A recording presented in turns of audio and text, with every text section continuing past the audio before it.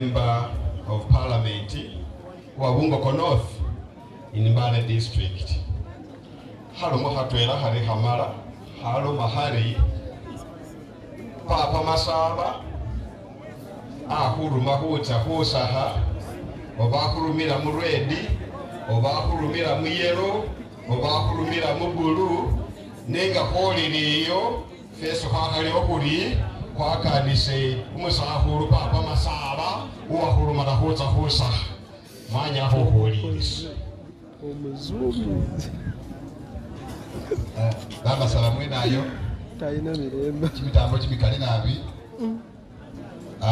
isi Honorable John Baptist Nambeshe ni family ni bana masika mwesi baba have betwe voice na bache na betire kama sina kase Paulo Musamali eholanga member wa parliament ishihira Uganda mu parliament ya East Africa elese dumwana Masaba okwa mebusiru mu district sawa yembali chibitambo chibikali nabi ne kusima musahulu uhulule kumoni hukusalila italanyi wakusalila italanyi yo ilamba chimilo bula ina nani mwanya na kuti wabululu ne wakubade lukane hulibali mushibira shibira tadenga kuramana yebula ina kale ne kulimasika solo nabi bana bamla masika mutena ovene nengela kuyo kutula kumuzee wefe mujisatu kadira jibaho ne nyaba nyarere mugezi kuna mulombera aho mule mujimulukira sese bananga wambede says masa ngachikirira beno na division mu Mbale City mwanya kweza kusi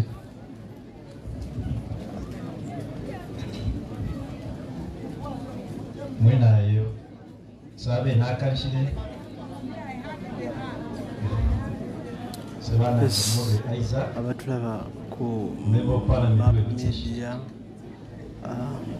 Bobi colleagues you are welcome abaweereza tuli Buduuda President Robert Kyagulanyi Center Bobi Wine yakatuuka baba sala mwenayo mu budde buno boni chibitambo chimikali ebulebe emabega nolwakuba nti netiwaka ensonga netiwaka si nnungi nga bwolaba netiwaka si ya mulembe naye nga Mr. President wali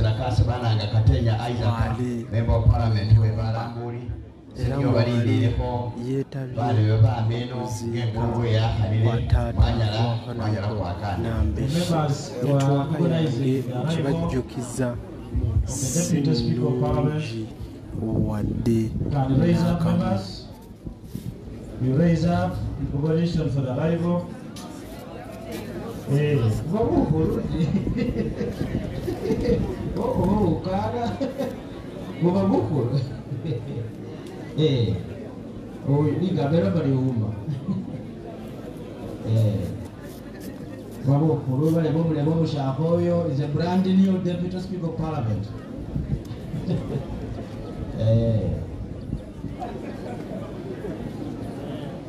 Taking a seat, then the chairperson continues.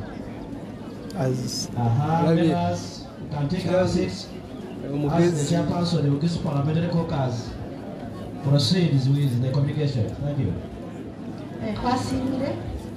Papa Deputy Speaker Papa Kanye, you're most welcome to the land of Uganda. Right Honorable Speaker, Honorable members, all protocol observed. Upujise, bache sekeni wale mwenayo. Wero mulai, tindalo sosi. Kanitsibera tsewe. Kama sina nakayenze koli gali wango, umani MP Mbale City. Aisima wene niletire kumega kuelekera Papa Masoro. Nga hukumisa yaya wefe Honorable Nambeshe pole nakusima buli wanyala balabira muzee wanyala mweta mu mutima rikwera bamere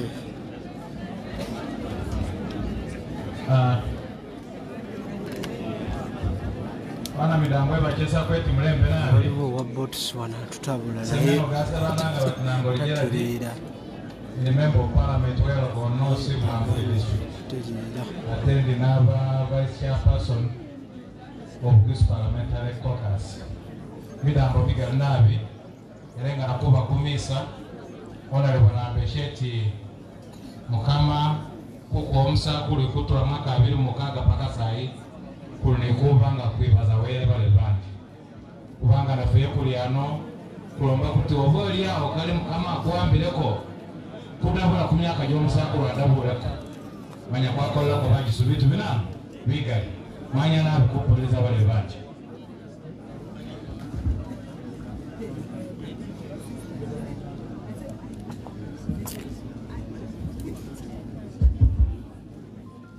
wero mulai tindalo tosi kama sina Karim Masaba era senior MP ushikira abantu ba Industrial Division Mongale City agamba nti kangi nesimu bubi naye muganda akasana tekabindikamu ate wano wendika network wendalinga wekali nendowooza mundaba veri amusala sempala akutumiddeko abudde wa Bobi akutumidde bebaza mwenna batekomerako ku mapu media tulina ya Buduuda Mukuziika Abadde Taata Nambeshe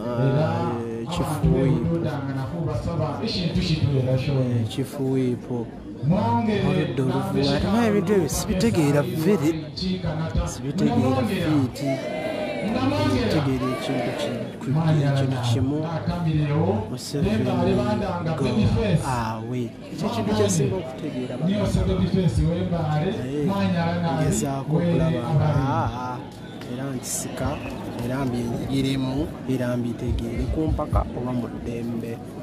Right Honourable Deputy Speaker, the Leader of Opposition in Parliament, we have seen His Excellency, the President of the Party of Law. I also recognize the President of Jema Party, and my colleagues, the members of Parliament, who are not from this sub-region. We want to thank you very much. Thank you for coming and joining Honorable Nambeshe as we send off our father. Masale kama sina, misasara netali sireka yagi, member of Parliament we namisindwa, member amanya mulinyeni omwambita hehavi, oyo bwemulaba oyo ayogera ne kunyumyako ye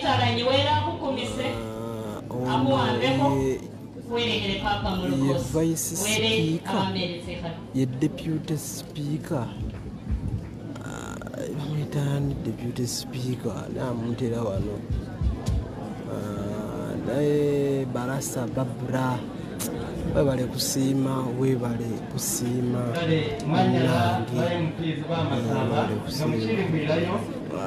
musooke muzijukize ono omusajja ono gulamuze ne Antamondiyani musooke mumpandikire tayebwa yetayebwa webale mu kunyumya mulombe wa June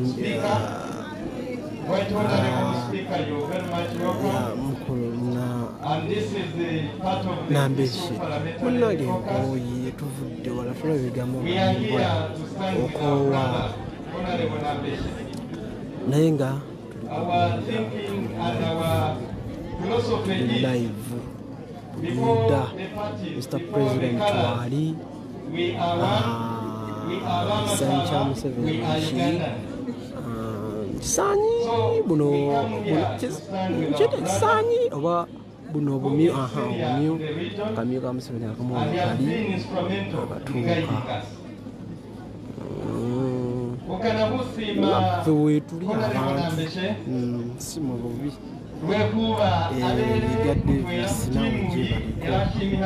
Yiga Davis nawe gyebaleko bali kutwekuumirako bali kulabanga notification ogirawo walabe ekyo kikwatagana ku struggle kino kikwatagana ku struggle kubanga obozza okuwulira message ey'omukulembeze w'eggwanga aba agenda kuwa message gy'oyagala aba agenda kuwa message gy'olinzi aba agenza okuwa message eyo yennyini entuufu mu budde obutuufu MP bajja okubuuza ku pulezidenti nga woolaba embeera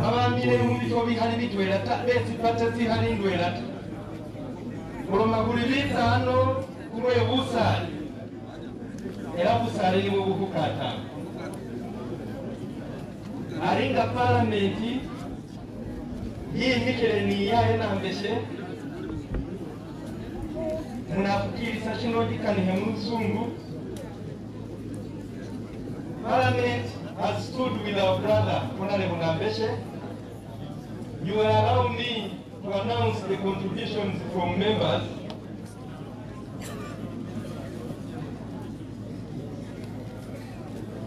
Amounting to 18,130,000. And that money is from the entire parliament, not from Bugisu only. So it is from the Parliament of Uganda, members of Parliament of Uganda, in their contributions to assist the Honorable John Nambeshe in the sending off our father.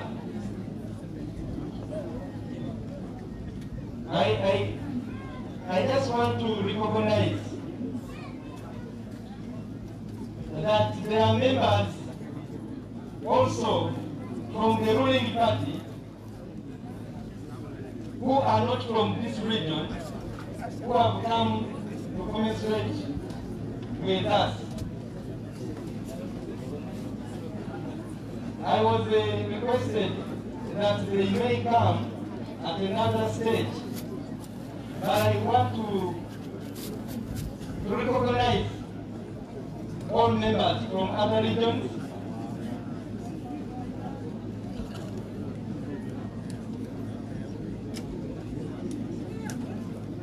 I will leave that role to the Right Honorable Deputy Speaker. Yes, who will invite them at that time. Brian Yangambie, Thomas Tayewa,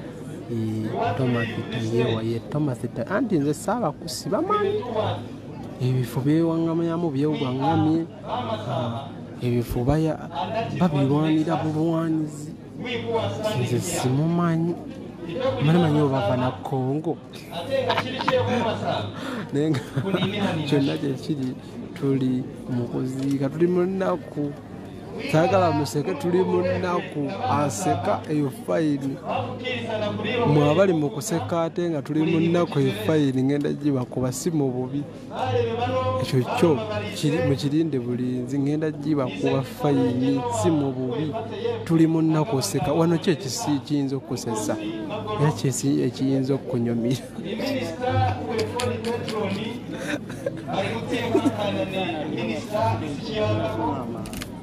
Nganakubalela kama ulinendi kwa muwadikira wamukanikayo akwere kukusa alikuitabe mushindu kino kukitereza nibulomo kuti nigo nganakulomba ndiwele kubalele kulayi aba wefinga ado mukosi Nambesheyo okulabisa kuwambadde empulayo gota walimu kati sitegeeza kyova nizaayo amaaso ntunula wansi ndi mu kwebuzaawo awanyala naabe chairperson of Bugisu Parliamentary Caucus Bamasaba ene ufukilise wana yefe kukundi wolele na yeyanjule mumumanyi Paul na Vini Kamasika, Sabana Gabalwell, Peter Christopher, Member of Parliament who are Borough West. Also, the same Sabi, who are the Salwe, one who is the Papa, the Tobu Sabukari, and whom was super free, 1 year old young.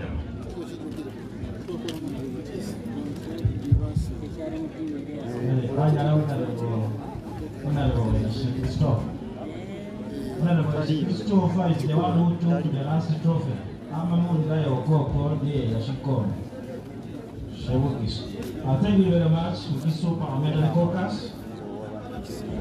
Right now, the program comes ready to speak. Then I put on in discipline, including from Buteni Mobago. Namunali Mukaneka Sabayo morning is at more money from all sides. So there is noise all over. I mean, the good of many who are Mugenzi, that to respect who can say this around the Bakanika, who say the Mula. Right now, the program, Ganafu inviting Mr. David Lewis. Nabagambye aseka namuwa fayini asindika katino gyakasika nakuwa fayini ya 1200.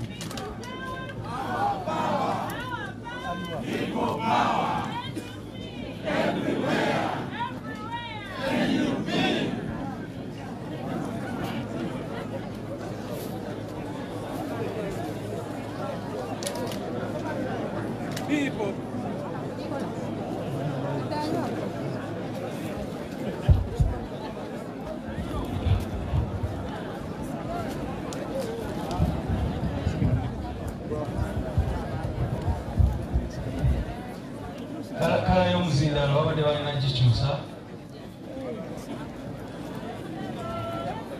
The President of the National Unity Platform, His Excellency Honorable Chagulanyi Ssentamu Robert, the de facto elected President of Uganda, the Right Honorable Deputy Speaker of Parliament, the Right Honorable Leader of Opposition and Deputy President of NUP Central Region, the Deputy President East, and our beloved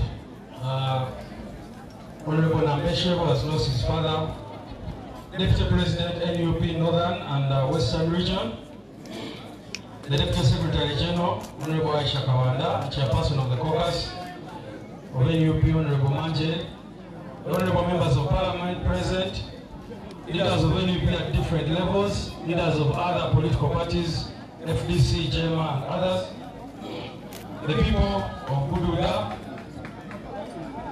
people power, our power. I want to send deepest condolences to Honorable Nambeshe upon the loss of his dear father. It is extremely unfortunate, and on behalf of the Secretariat of the National Unity Platform, I want to bring our condolences to this family and say that we shall continue praying for you. Secondly, let me appreciate Honorable Nambeshe for taking care of his father. Kanewaze Honorable Nambeshe Orokwabira Tata we. I wish I would know how to say that in the local language, but for us who know him, almost every day you'll be calling him. He tells you that he's either in Nairobi, either at whichever hospital, taking care of his father. So we thank you so much, and may God bless you for that. Finally, I want to appreciate the people of Buduuda and the people of Bugisu generally for supporting NUP and our President, Honorable Chagulanyi Ssentamu Robert. Thank you so much for the massive support. Thank you for voting for Honorable Nambeshe and voting for our President in the last election. We promise you that we shall continue to stand with you in every situation.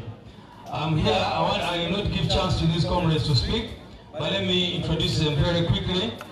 Comrade Nubian Lee, Ali Buken, People Power. Of course, he heads arts and entertainment. Nubian Lee. Honorable Zake Francis is the chairperson of the People Power Youth League, NUP Youth Wing. People Power! Honorable Flavia Nabagabe heads the Women Wing of the National Unity Platform. People Power! Women Power! Commander Lucifer Nakato is right here. People Power! And finally, the Mobilization Secretary for Eastern Region, Comrade Bijilo Moses. People Power. So let me hand over the microphone. May his soul rest in eternal peace. May I use that opportunity, Secretary General? May you kindly do us a favor and invite the leader of the opposition in Parliament. Without wasting any time, let me invite my Deputy President of Uganda Region, leader of the opposition, Honorable Matthias Impuga, come and address us. As he comes, maybe we can sing this small song. Oh, Lutalo, Galuete, Tuliamare Ngule, Tuliamare Ngule, Tuliamare Ngule, oh, Lutalo, Galuete, Tuliamare Ngule, Tulivima Muyudane.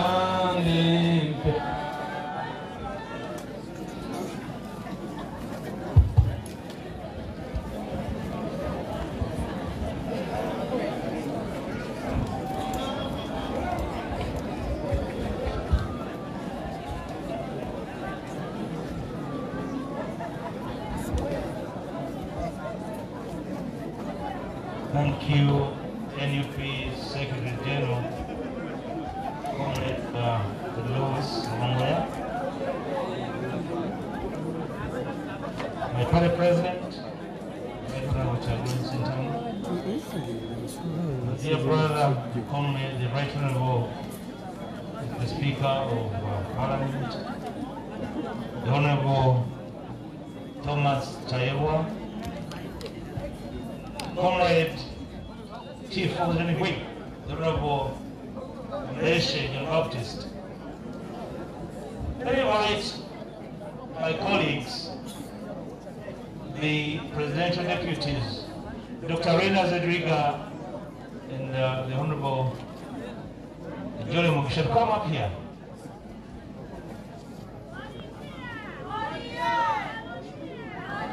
Honorable Jolly Mukisha and Dr. Rena, please join me.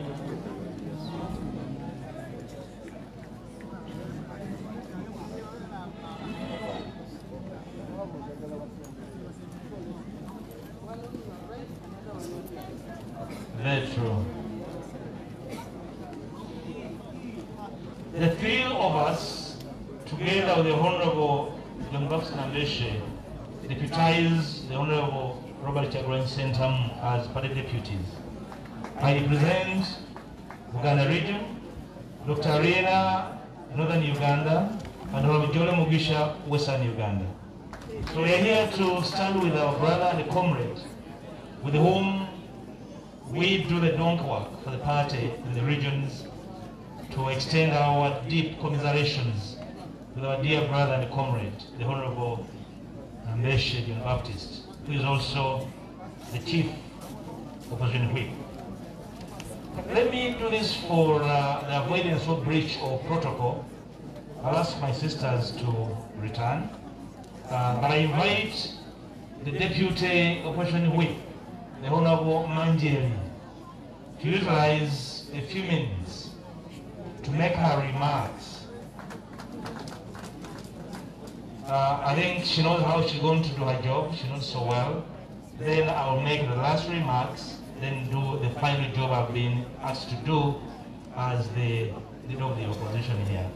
I'm aware the Deputy Speaker has an engagement in the countryside. Right Honorable, I'll do the needful that we do not breach your courtesy for being a part of this function. But initially, let me ask Manjeri to do her part. Thank you so much, the leader of the opposition. My president-elect, His Excellency Robert Kyagulanyi Ssentamu Bobi, the Deputy Speaker of Parliament, the leader of the opposition, the Deputy Chief Whip, Honorable Nambeshe, fellow members of Parliament, and the protocol observed. I want to take this moment to thank you all for coming to stand with us, especially during this trying moment when my boss, Honorable Nambeshe, has lost a father, Mr. Masoro. I've been following up for most of the times when Honorable Nambeshe is on and off, simply to take his father for treatment. He has been traveling to Nairobi and other countries just to save the life of his father. It is a pity that in a country like Uganda, we don't have LSA facilities that can help our people. Again, we have to pay to go outside the country to save the lives of our own. Mu Uganda, kitalo nnyo, kitalo ddala, nti tufiiriddwa taata wa mukama wange, Honorable Nambeshe, era nga akaseera kabadde kawanvu nga taata alwanagana n'obulamu ate nga mukama wange agezaako nnyo okuba nga afuluma eggwanga okufuna obujjanjabi. Kibi nnyo ddala nti mu ggwanga nga lino tetulina bujjanjabi bubumala, kisaanira omuntu okuba nga afulumamu omuntu afune obujjanjabi. Nzali wano mu maaso gammwe yenze Manje Bichola Kutika, the woman member of Parliament of Jinja City, the Deputy Opposition Chief Whip, and the chairperson for the NUP Parliamentary Caucus. NUP Parliamentary Caucus, kangambe nti kabondo k'ababaka abakkiriza mu nkyukakyuka naddala enkola gye tuleeta nga aba National Unit Platform.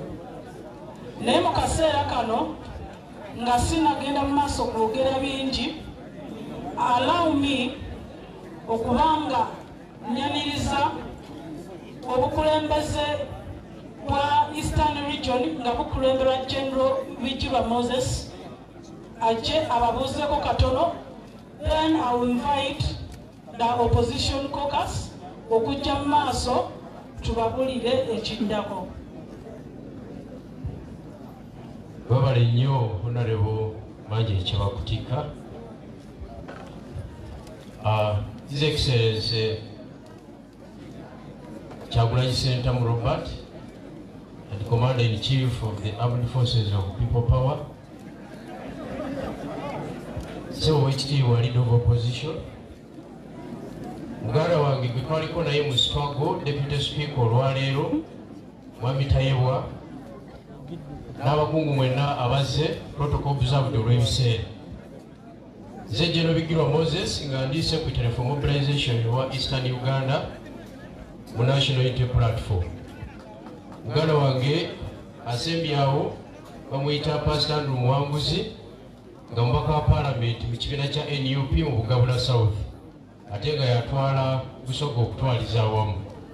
Ne muganda wange ono bamuyita Mukuve nga mubaka wa Parliament mu kibiina kya NUP okuva e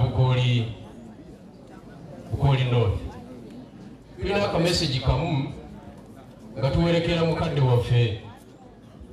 Okusookera ddala twagala kwebaza Honorable Nambeshe effort gy'ataddemu n'atabetrayinga taata waffe n'amujjanjaba paka Mukama Katonda w'amuyise. naye nze nga amyuka Honorable Nambeshe ebyokumobilizinga mu Easter. Nambeshe abadde obudde bungi nnyo abuwadde muzeeyi paka lwagenze ng'atambula ensi yonna okufuna obujjanjabi. Naye njagala kuwaayo akagambo kamu naddala muganda wange lwaitu Honorable Tayebwa nga waali wano. Baba Honorable Tayebwa abali awo bakutya nkimanyi bakati obatwala. Naye nze nali naawe mu trenches ng'oli leader wa FDC wa youth nga nze ndi youth leader wa DP. Twemanyi bulungi nnyo. Nze ngenda ku addressinga nga gwe naliko naye mu struggle. Bino byolimu ebirala nze sibimanyi kubanga mbirwanyisa. Njagala okutegeeza muganda wange genda ogambe banno bemutambuza nabo ekintu nti Uganda tegenda koma kumwe mweka. Uganda erina gyeva era erina gyeraga. Nambeshe ono gwe tuzze okungubagirako taata we atubye nnyo ataddemu sente nnyingi nnyo ezalibadde zikulaakulanya ekyalo kino ng'ajjanjaba taata nga mufulumya wabweru w'eggwanga. Naye ka mbabulira omuntu omu wa gavumenti waliwo omwami bamuyita General Salim Saleh alina embwa 2 ewakaawe. Buli mbwa erya kilo 5 ez'ennyama buli lunaku. Embwa 2 ziri emitwalo 15 ez'ennyama buli lunaku. Kufa abazze wano ng'ogyeko tenti eno. Kufa abazze wano tewalina kapasite. General Salim Saleh embwa ze zinaaba sabuni gwe bayita shampo. Amukula South Africa ekitole kimu kigula $2. $2 mulimu emitwalo 7 ebya Uganda. Kufa abali wano ffe bawanayiki bali mu kwogera nabo tewali akisobola. Embwa za General Salim Saleh buli lwasande dokita ajja n'azikebera. Dokita oyo amusasula $5,000,000 buli mwezi. Njagala okutegeeza bakungubazi bannange abali wano mwenna tewali balina busobozi busobola kufuna musawo asobola kumwatendinga ng'asasula $5,000,000 buli mwezi. N'olwensonga eyo Honorable Tayebwa buno obubaka mbukutikka genda ogambe jjajja nti Uganda agirimu ekimala agikamye. Tewaliwo bantu bebatalidde, tewaliwo sinya atatuusemu, tewaliwo mukazi gwatalabye, tewaliwo mukolo gwatabaddeko. Kyasobola okutuwa kiri kimu kugamba nti obukulembeze bukwasizza His Excellency Kyagulanyi Ssentamu eyamuwangula mu alaani. Era obubaka buno butwala omugambe nti Eastern Uganda kubanga zeri demobilize wawano. Eastern Uganda mufubye nnyo okudde okusiga ekifaananyi nti Western ne Northern Uganda bassa kimu. You are tribalistic ate nga mubulimba abantu ngunuku yeri tribalistic. Musibye ekikokolo mu North ne Western Uganda tuli kyekimu kati naffe tusibe Central ne Eastern munatusobola. Temujja tusobola ye ansa. N'olwensonga eyo gamba jjajja alekeraawo okwawulayawula mu bantu okwawulayawula mu Uganda tebijja kuggwa bulungi. Tujja mutwala nga kaguddeyo wanaaba agenzi mu eyo layini. Ebigambo byange bikomyawo. Nsaba Mukama Katonda omugenzi amugu ekiwumulo eky'emyaka. Omukulembeze waffe mu mobilization okuva mu Eastern Region musobola okuddayo ne kutuula. Webala olw'obugambo obwo buwadde eri bannaffe abali wano. Kakano akaseera kano I want to take this opportunity to welcome the opposition caucus. Bajje mu maaso. Hello, members. Members. Parliament okuva mu opposition. Ngenda basaba. Playing music first. Members, let's organize the program. I want to request. I requested there. Let's organize the program. The other dignitaries also who are not speaking. The judge is impatient. Let's follow the program. Let's follow the program. I request. Let's follow the program. Yeah.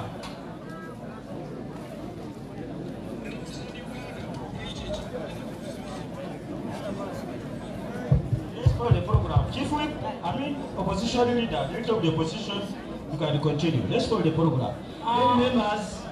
Members, let's give this function the respect it deserves. You are pushing the members there, coming towards security, you are not respecting security.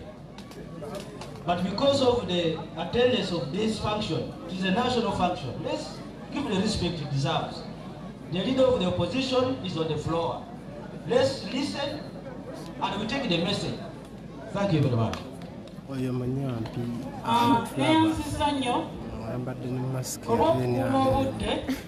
naye nga tukibadde kyetaagisa ababaka okujja wano mu maaso okubaako nabo kye boogera kubanga Honorable Nambeshe afiiriddwa kitaawe mubaka munnaffe so nubeera bwetyo tetwalisaanye okubanga mutukugira nnyo okubanga twogera eri abantu. And I want to take this opportunity to invite the opposition members of parliament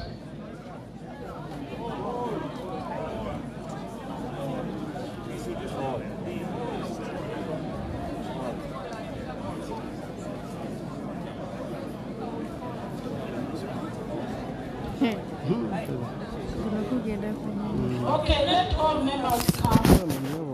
Members of parliament.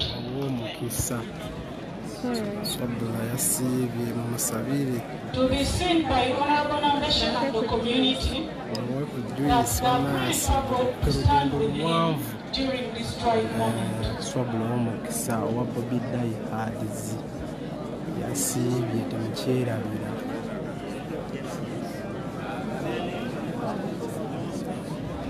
Can you introduce yourself, your names and the constituents? People power, our power. Nyeko, Derek, achiikirira abantu b'e Makindye East, kitalo nnyo ddala ekyokufiirwako mukadde waffe. People power, our power. Civil Vegetable President elect Honorable His Excellency Kyagulanyi Ssentamu, bakungubazi bannange mwenna, njagala nange okukozesa akakisa kano okusaasira muganda wange Honorable Nambeshe amannya Lwangajjire enva y'okukyalo omubaka wa Njeru Municipality. Kitalo nnyo kitalo ddala. Bagala Joyce Twatwa, Member of Parliament, Mityana District and Shadow Minister for Information. Several Stefan, Member of Parliament, Mukuziika Municipality, Buduuda District, National Unity Platform. Mugabe Sugani Nakaziba, Woman MP Buvuma District, Saba Omuyivu Mugenzi, Mukama Katonda Agulamuze Ekisa. Abooluganda Mukama yeebazibwe. Bana abantu bano tebasikiriza Katonda. Nze wakanyuma musooka enviridde Nansana mu Wakiso District. Ndi wa NUP. People power. Kawalya Bubeeka. Bubaga North. NUP.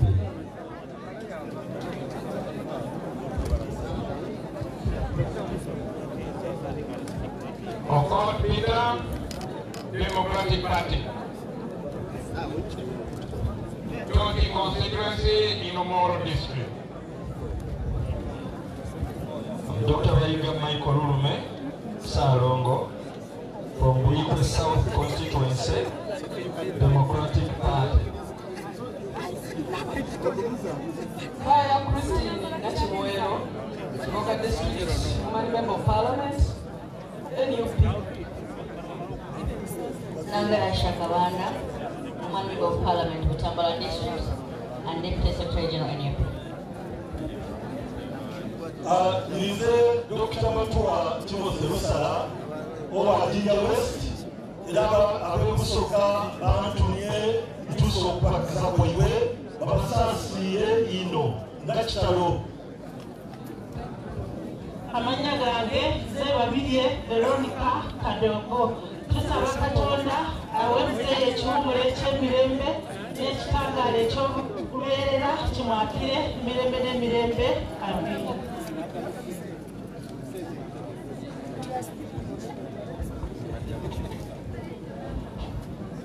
Come on, I'm Joseph Gonzaga, Member of Parliament, Karok County West. Thank you very much. My name is Chiaga, he's the innocent MP Maokotano.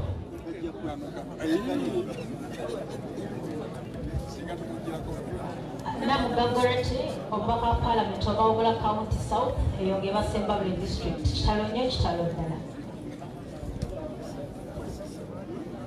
Neseba tigasho msizomo ambede MP uwebungo konobo nezere kusikira kumulebe wanje kumusale wanje baba wefofile weramwe kiwumulo kiwe. My name is Katabaz Francis, MP Kalungu East.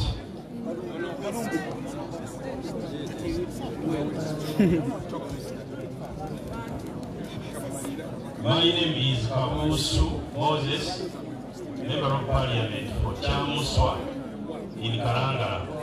I am FDC.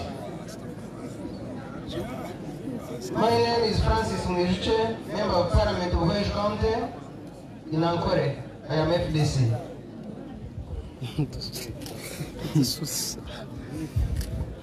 Just as Godfrey, Umwaka wa Gomba East County. Nambeshe kitalo nnyo. People power, power, power. After Patrick Insamba Oshabe, tikirira abantu b'Ekasanda North.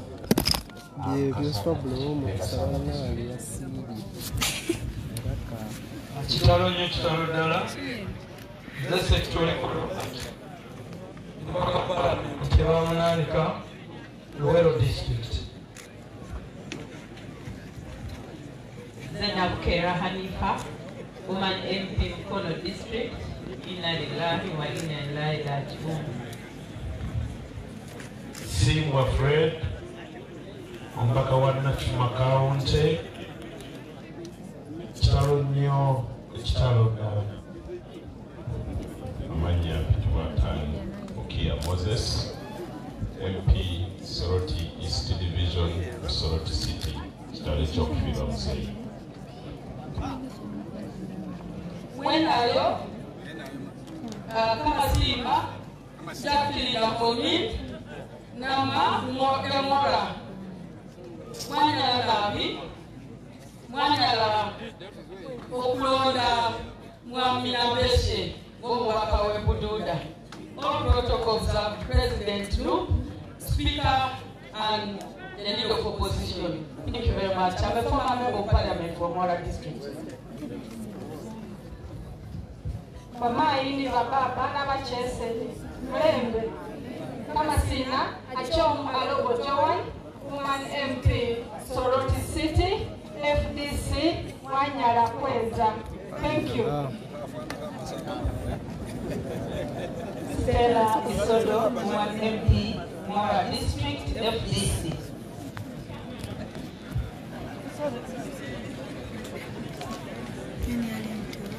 What Santa is my name. I am the MP constituency in Padere District. I am a member of People's Progressive Party. Wanyala Nabi.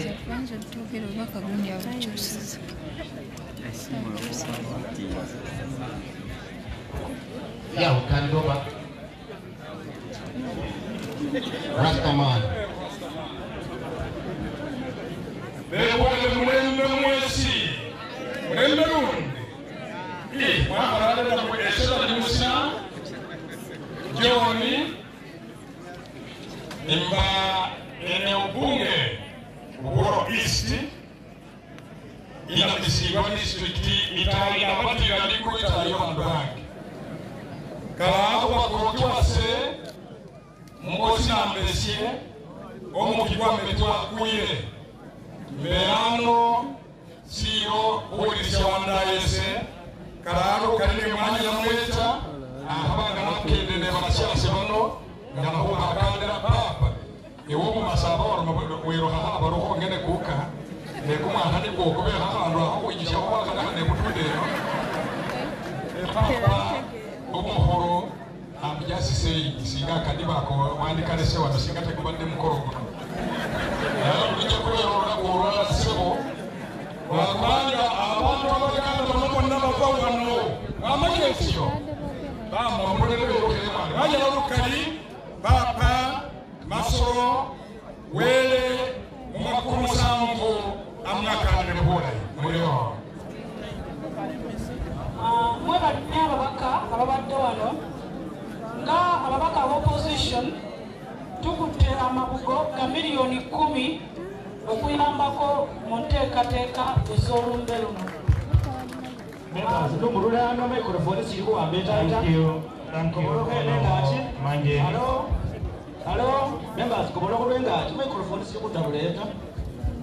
can I invite friends from the NRM to come over and that our friend can recognize your presence physically? Kindly, NRM members of parliament, please rise. Let's come over here.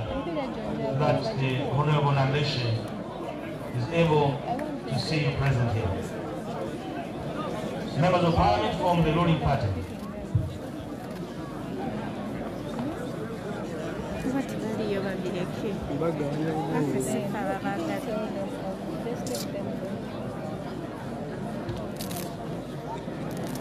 Bannaye batya n'okwogera nti bava mu NRM okuswala okuli wano babayise.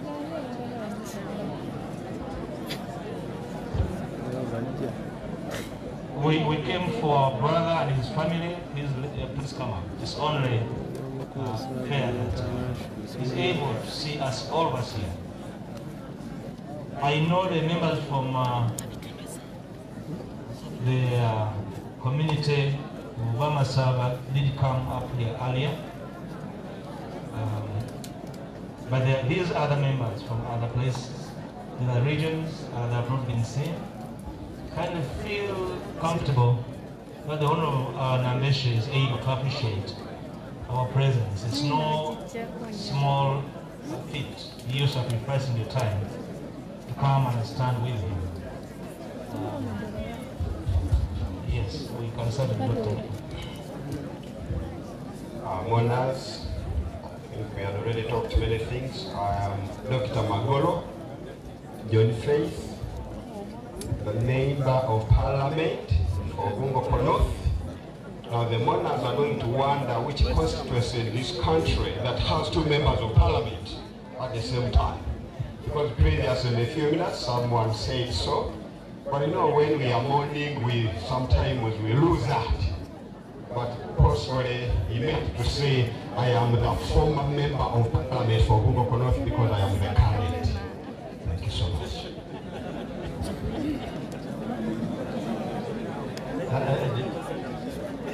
Leader of opposition, one, thank you so much for that maturity. We had been here before, and at the same time I also want to thank the Master of Ceremony. I think it's important that we know each other in respect of the time management. I'll introduce myself. I'm called Isaac Modoi, Isaac Modoi, Member of Parliament on NRM ticket, the party that's managing this country very well in the Parliament of Uganda. Thank you, the Deputy Speaker, Leader of Opposition, and the other dignitaries who have come to witness the send-off. I'm Katenya Isaac, Member of Parliament for Mulambuli constituency in Mulambuli district. You are most welcome. Right Honorable Speaker, my brother, Honorable Nambeshe. My name is Dr. Lillian Abe. I am the woman MP for Kitgum District. Right Honorable Speaker, this is my first time to reach Buduuda, but I am thinking whether I should go back or stay here.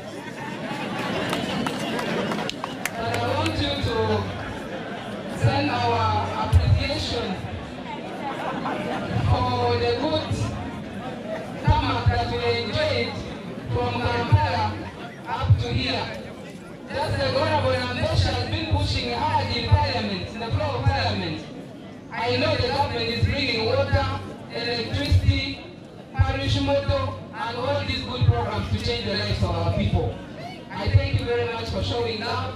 I am here because Honorable Nambeshe loves people across the entire country, and we're here to mourn. Thank you for taking care of your father. May his soul rest in eternal peace. I thank you. Thank you, Leader of Opposition. All protocol observed. I thank you, the Pope Buduuda, for electing Honorable Nambeshe, a very wise man. It says in your Poloto Patrick Isiagi Musani. My friend Nambeshe, I must say you are one of the best men I have seen. You took a lot of trouble. I was with him on the committee of ad hoc committee on his agency. But he kept up and down to care for his family. There is nothing I can tell you really. You are a leader. And I'm grateful you are very lucky to have a person like that one. I'm older than him and he's not there by the way. But he's a wonderful person. Let us all be together. I didn't come with a party myself. I came to sympathize with you because of what he had done. And may his soul rest in glory. My name is Nathan Grandma from Kanganos in Similar District. May God bless you all.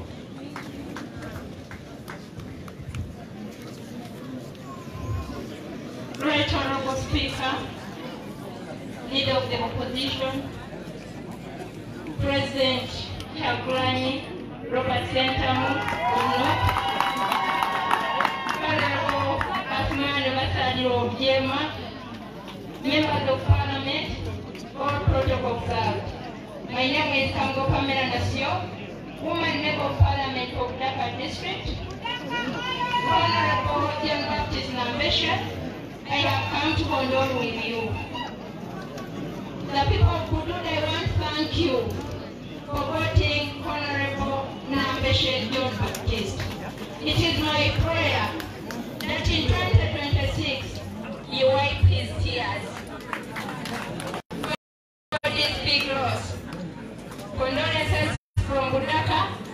May his soul rest in eternal peace. Thank you.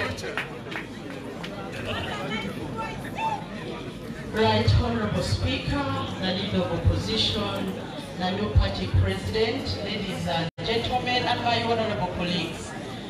My name is Pastor Rita Wanka. I'm a Member of Parliament from Barra City, and as well, I am here on behalf of the Ankole Caucus to deliver a message of condolence to Honorable Nambeshe. Honorable Nambeshe is a unifier. He's a unifier. He loves to guide. I have not known him for a long time, but have sought wise counsel from him.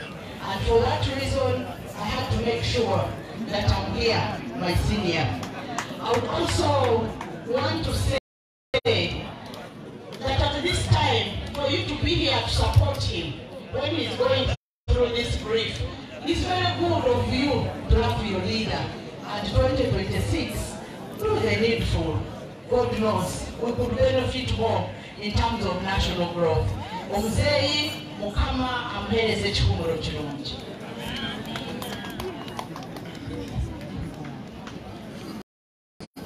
The Right Honorable Deputy Speaker, Leader of Opposition, honorable members and all the mourners. My name, I'm called Robert Kasoro. I represent the people of Ikiti County, Buduuda District. Honorable Nambeshe is my friend. I've been with him right from the 10th Parliament. And he's a member of my committee. I'm the deputy chair of the Committee of Fiscal Infrastructure. And he's one of the active members. I've been aware of what he has been going through. And he came to me one time and told me, Chairman, I'm very unreliable simply because I have a problem. My dad is sick. and we tolerated it not been muganda wange byowulira si byolaba naye egyo emijoozi nze sigikwata ku kamera nsonyiwa kanjira nkuwa kino nenze egyo emijoozi sigikwata ku kamera batutidde abantu siyinza kwagala musantu wa NRM edde n'olunaku n'olumu tubeebaza mwenna abatulaba ku Map Media twebaza abatulaba ku Map Media TV tuli live Budaka abakatwegattako nze Abdul Bobi omukozi ku Map Media TV gy'oli mu kulaba ya The name is Paul Musamali. For those who do not understand in Masala, I'm a member of Uyala, representing Uganda in the East African Parliament. Twajja kulaga ekyo ekiri ku mulamwa twajja kukulaga ekyo ekiri ku mulamwa gwa struggle ekyongera ku struggle so wakulaga owa NRM basina kyeni ngasse ku struggle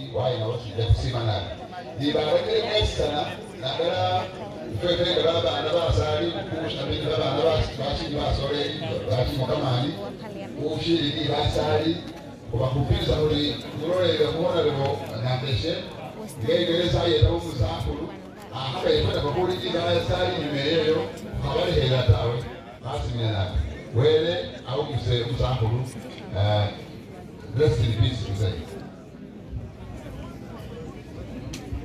kale Paul na abidi kamasika sawananga wele Peter Christopher member of parliament wa Bulu West Kuna Nambeshe kanako kusima kujajaba umusakulu hii ifuna yongene sanyawa mfuna wanya wa mulina wa mwese sumuonisile wele niyo halo kubye siba manjana.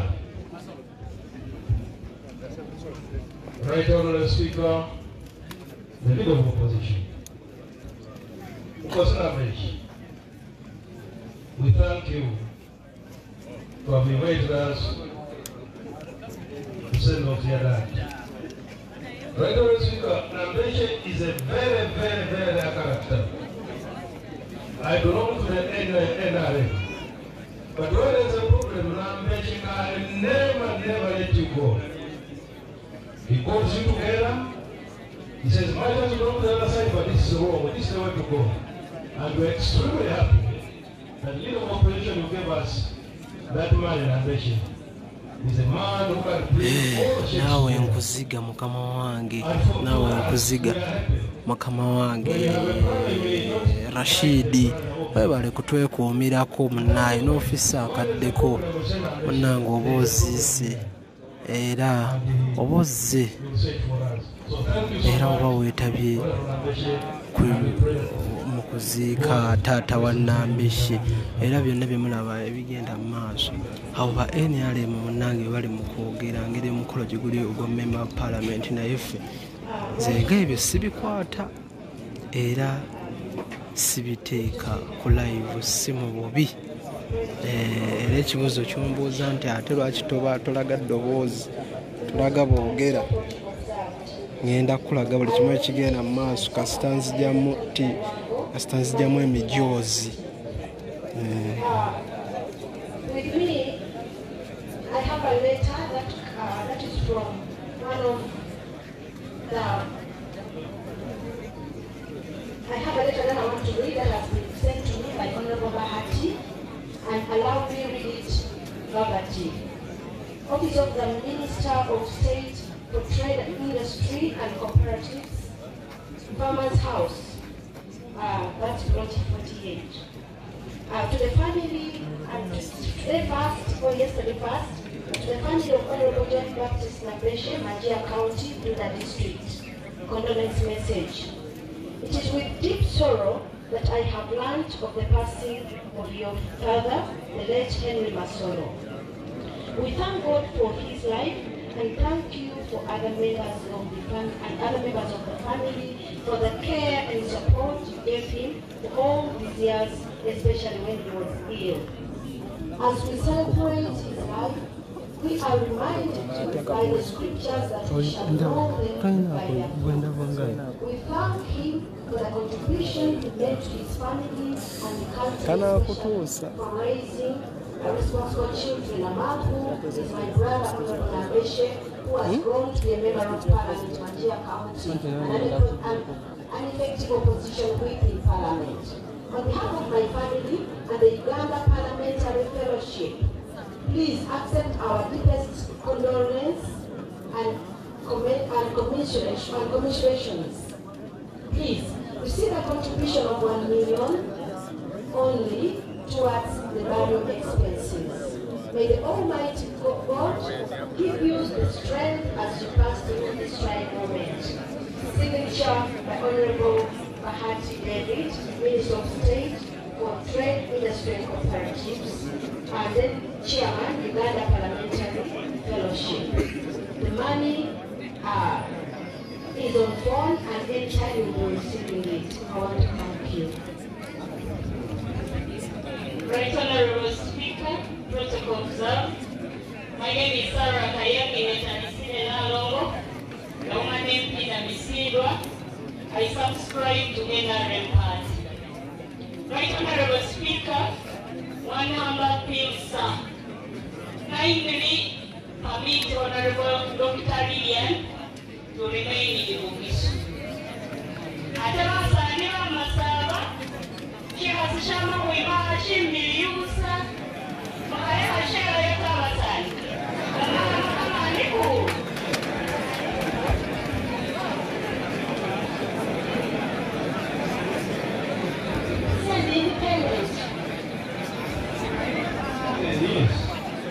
Thank you, Regular Speaker of Parliament. That means someone sits in a MP's protocol preserve.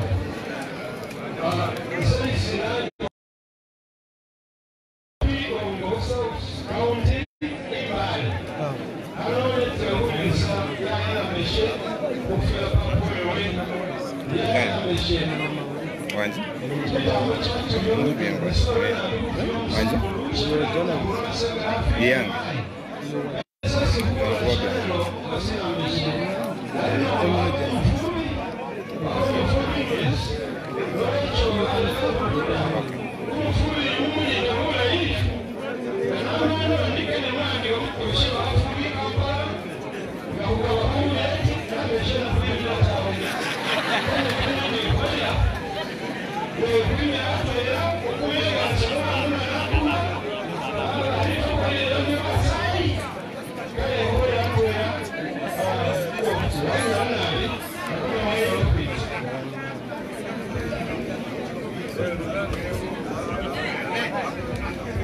I think now the momentum of all the hands will come.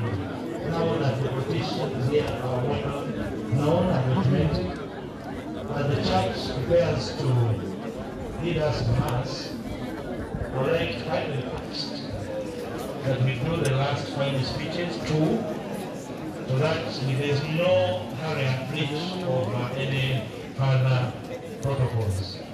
I invite the Honorable Speaker to pass on his message at this stage. Honorable Speaker.